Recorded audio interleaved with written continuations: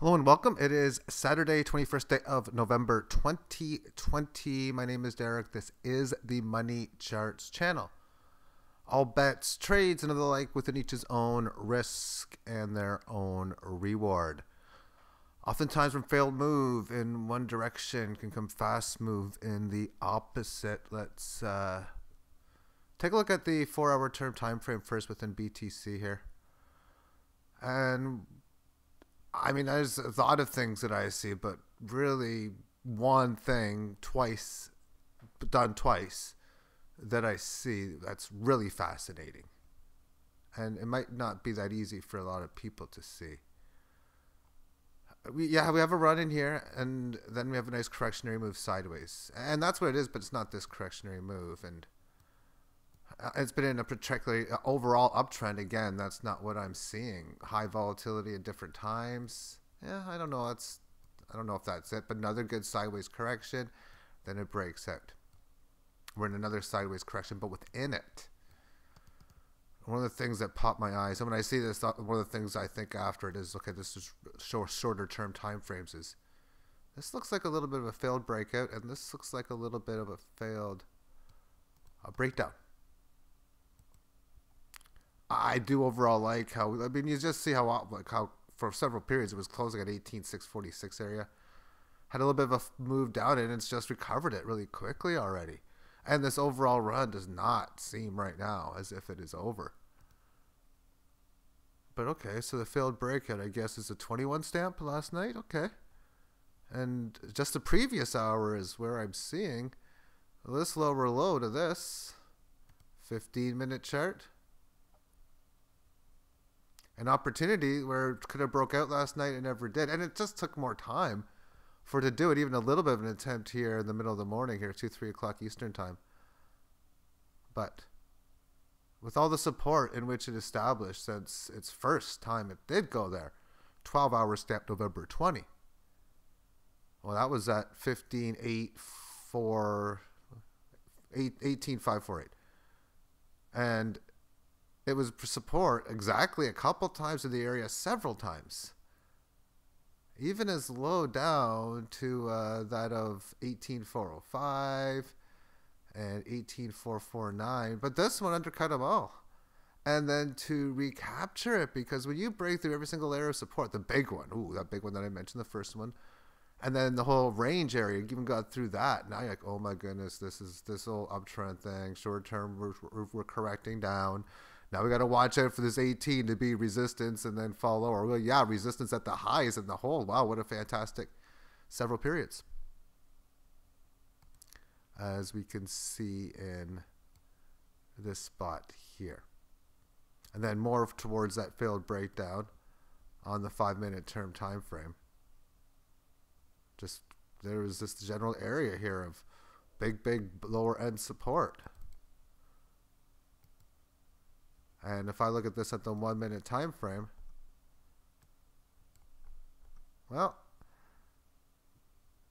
I've already looked at two different exchanges and they both have the exact same price going down there. That happened. That was a very fast recovery. That was not just on the Binance Tether exchange. One person with big amount of funds to bring it down $100 or 0.1%. And you need big funds to move it 1.1. On Binance anyway with Tether, you do. No, I don't think, no, because the Bitstamp chart, which I was looking at first, showed the same thing. I was looking at that, I'm like, oh, wow. So what I showed, that was one of the things I thought was worth pointing out. And in such, let me just, because I'm going to have to move to Bitstamp as it is anyway. Let's go and take a look at it, because there we can see here on the 1-minute time frame, still making this low down here. And all the big volume too. So a lot of sellers did come in at 7:03 a.m. and 7:02 as well.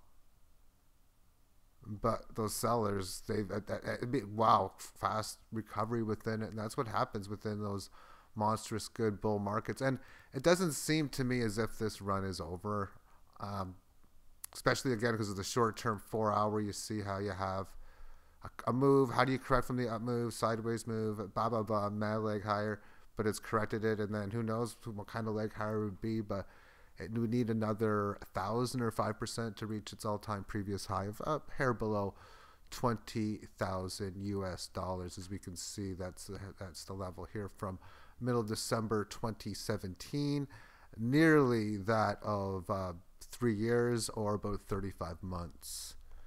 It lifted off, of course, from the 18 average of highs here in October, and we're in now month number 5 since the breakout, and month number 7 consecutively up right now. Currently, it's up for the month 17.8%, and for the week rather. Excuse me, for the week. For the month, it's 2 months up in a row, and I think that's a lame up month. I was thinking too when I said those numbers. 36.2% for the month. Previous month it was up 28, but it was like excitation of the 18 average of highs. To me, extremely strong setup. Several periods, 5. In which it showed strength amongst the 18 average of highs. The first 2 resisting the highs, the last 2 supporting it, and the middle one breaking from to a new elevator shaft higher. These 2 periods was supporting so much of this resistance in here, and then it's gotten by all of this resistance from like each of these periods on June 1st, blah blah blah. And even when back in the old days, it was the it has to get above all those highs. And oftentimes, I'm going to be talking about this as a fast move, because I said on the intro, oftentimes when failed move is a fast move. It's really a segue because of how I showed the short-term one, but I'm going to segue into this one. So you have all of these downtrends. I mean, the downtrends, of course, so passé. So getting above, and every single time you make these highs, oh, we got up to this high of like, say, 11.5 or 11.4, whatever. Then we start to go down. Okay, well, we got to get above that high. Oh, didn't do it here. And every single time it made a high after that, it was either the same or lower than the previous one. So it made continuous lower highs or matching highs, mainly lower highs and a lot of matching lows. But what were some of those key highs? Well, this one is like, we're way, way, way north of this high. And I didn't mean to draw a line there, but I just meant to move the screen over. But at 18,800, well, this high is even passé at 17.2. I talked about that slot machine 17.7 number. It's been doing well, holding and staying above it. There was really 3 days in which the price action, you even say 4, from December 16th through that of December 19th, where the market stayed pretty much above that 17.77 mark. So as far as holding and staying above the most upper end part of it, well, it did 4 days last time. Now at the 17.7, I guess we're on day number 4 today. And it's an overall area of weak resistance. And then oftentimes for failed moves can create fast moves in the opposite direction. Okay, key support, 6,000. At least it worked out to be really big. So I'm going to draw this little picture-y thing that I like to do sometimes, and I'm going to do it one of these times. There's the failed breakdown, which then has to be a failed breakdown. You need a quick move back into the 18. And not only did it take a quick move, but it almost looked like it was going to do its instant fast move higher. I mean, really not so much, but it has to recapture itself within the 18 or the correctionary phase, which it does. And then with yet another failed breakdown here to just add gravy to the fuel or whatever, add fire to the fuel. Gravy, let's put the fire out. Let's add gravy to it. No.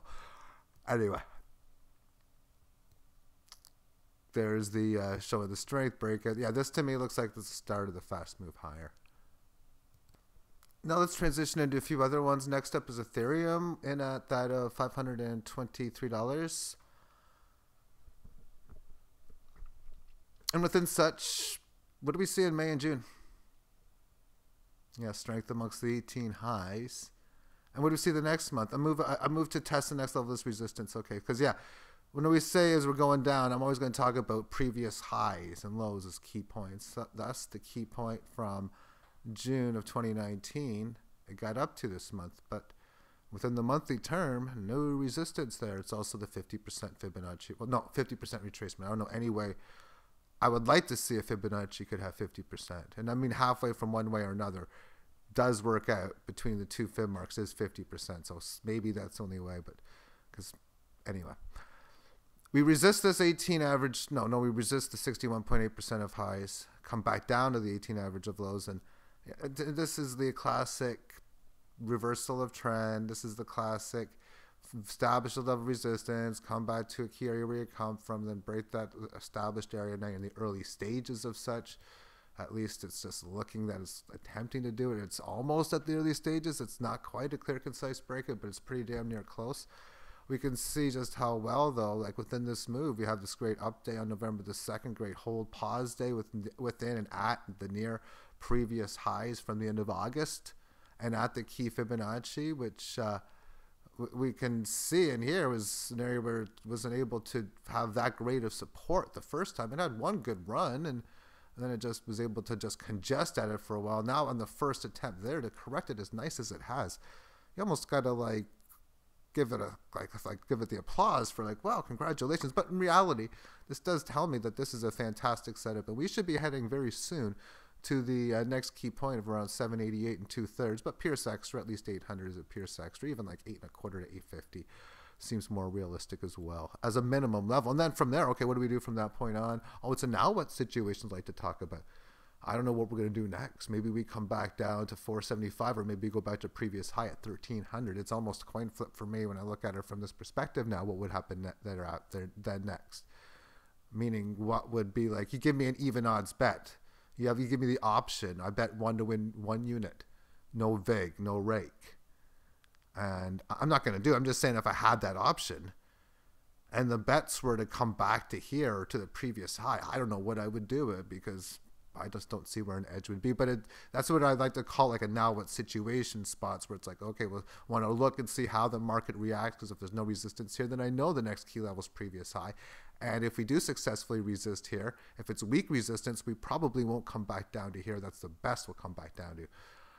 And but that's the next key level I'd always be looking at. And that's if you're looking to do orders, just hit this. You always play the one way of playing is just hit the numbers, put orders as one way of playing at the levels. So, okay, you put a sell order here, buy order back here, didn't hit.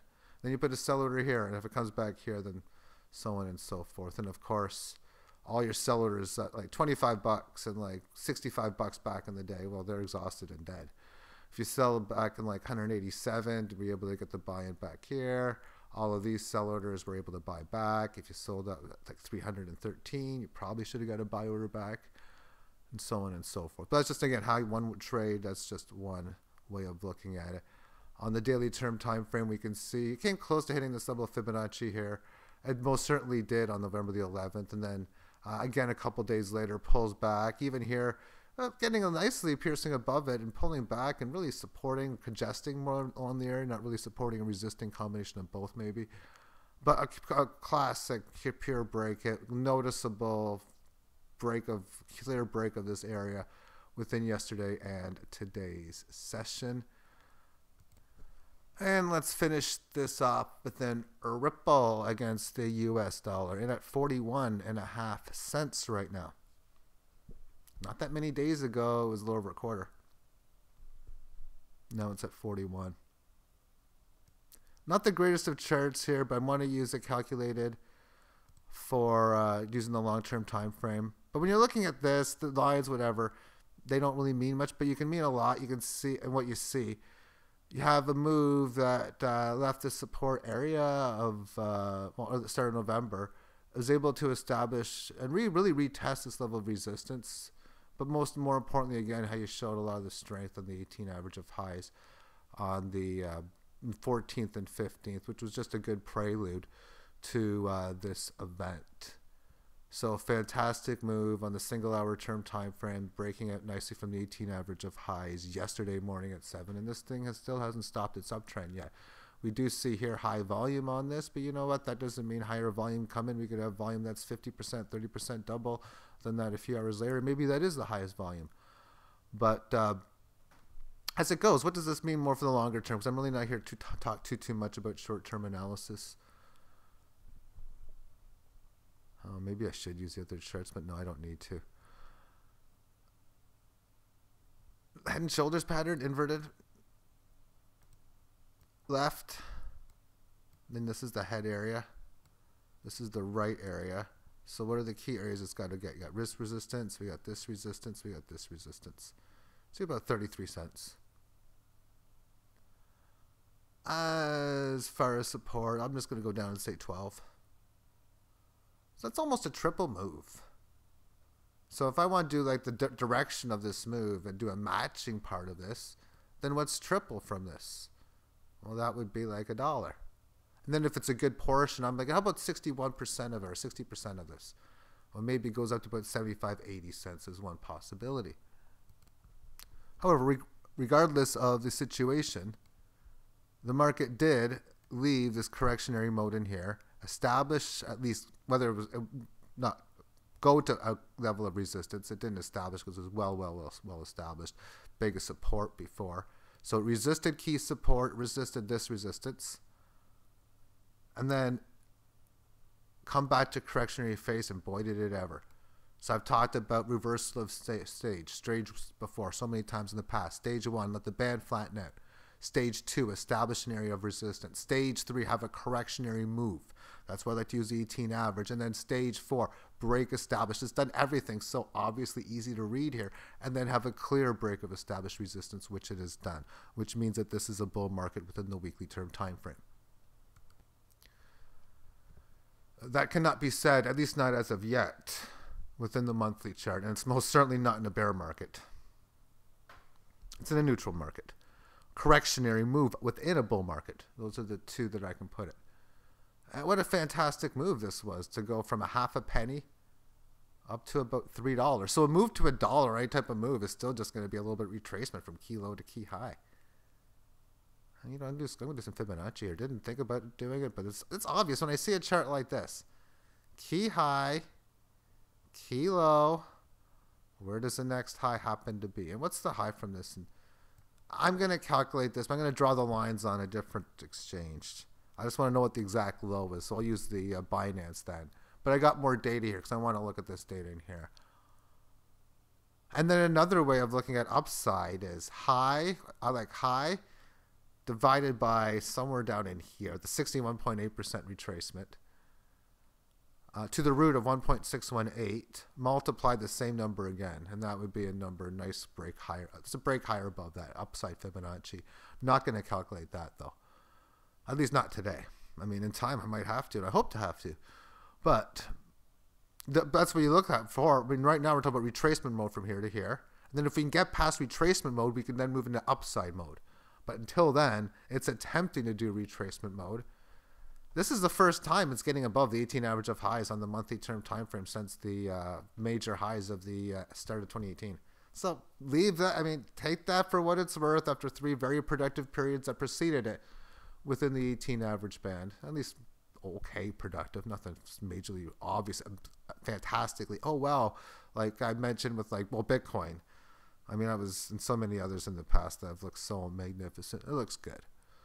But again, the fact that it's looking this way, and even the fact that Bitcoin's got 20,000, as I've been mentioning before, if Bitcoin goes, and I think it's when, 25, 30, 40,000 plus, I do believe that the altcoins, like it was the case in 2017, will overperform Bitcoin. So Bitcoin goes from 20 to 100, 5x move. Coins like Ripple from that point on will do, from its best lows to highs, will do much, much better, like 10, 20, 30x to its, when I say hot best highs, moving forward.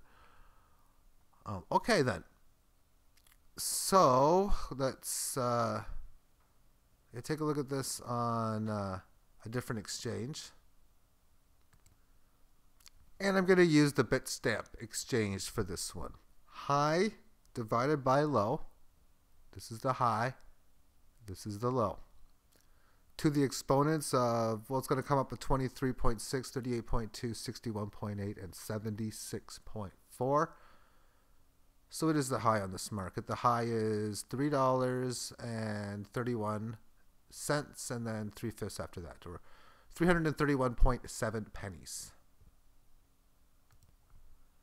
The low in here, 11.4 pennies. Big high divided by low differential. That makes the first level of Fibonacci, that of a 23.6 level again, that's 25 cents, which is well past. So I'm not going to round these pennies after, like, I mean, I know I can get a better number if I can find its decimal after that, but it's fine. But what we can see in here is that this level of from the low was an area that this is one of those odd situations, because I'd be like so surprised here on April the 29th. I'd be looking at it saying, why the heck didn't we end up going to this level of resistance? And then to have this kind of pullback, but the move just happened later, and the actual overall story was all said and done is that it was an area of major support from like the start of September all the way to the start of November, so for 2 months. And the next level of resistance is where we are. 41 cents. So here we are, test time. I know I'm thinking this right now, to make a big sale right now. I probably should, but I'm not going to. I mean, I have sold a little bit of it for my normal pair trading, and it's already pierced extra too. Now, according to this, we can see on Bitstamp that volumes are starting to break in, so let's keep that in mind too. It's just the Bitstamp exchange too, though. But although it's a pretty good one though, for nonetheless, I think as well. But that is a 38.2% correction at a 61.8 level. That would come in at 92 cents. So therefore, if we do have any break of this 41 cent handle, then I'd be looking for that of a little better than a 100% gain, or a move to such, and really $1. I mean, piercing extra, 8 cents more. I mean, it's like pretty much, I mean, even $1.05 is barely piercing extra. But yeah, $1 would be my next key level. 76.4%. I got it at $1.53, but it's calculated at $1.50. And again, it's probably going to get north of that number if it gets to that test anyway, because way more often than not, these markets seem to pierce extra. But left shoulder, head, right shoulder, again, more towards that inverted head and shoulders pattern. And also you look at market, key high, key low, key high, key high, significant move. And I've talked so much in the past as well, not so much lately, about using like the three bears reference, where in that story everything had to be just perfect, couldn't be too small, too big, too hot, too cold. Well, I mean, for trading, I do like things to be up too much, but for moves, a lot of times I'm trying to find moves, I guess you could say. That's the likelihood. That's the way I like to look at it. And this is like a perfect move in that sense, because if we're just going to be breaking these resistance at like 37.5, I mean, that's not up enough from this level of resistance. And if we go way up to 60 cents, well, now the overextension is starting to become really big. But that's another chapter when you have overextension. And then again, it looks to me, if I connect this high, and this high, that we got the uptrend lines that are, I mean, this line, and that, all three lines would probably match well. But if you have like move where it goes to like 55, 56, you'd break that uptrend line. Again, whole new chapters within the situation. Thank you for tuning in. Have yourself a great day. Bye-bye.